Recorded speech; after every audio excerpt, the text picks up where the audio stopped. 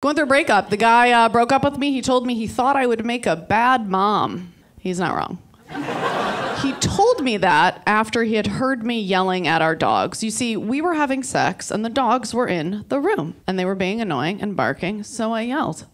And he's like, it's just concerning to me that if we were parents and had kids, that you would yell at them like that. And I was like, well, if we're going to equate our dogs with children, then we just fucked with our kids in the room. And I think we're both pretty bad parents. But I was like, do you really think I would yell at our kids like that? Do you think I would be that kind of mom? Like, I would hit our kids. I want them to grow up with something to say. Are you fucking kidding? First of all, clap your hands if you got hit by your parents.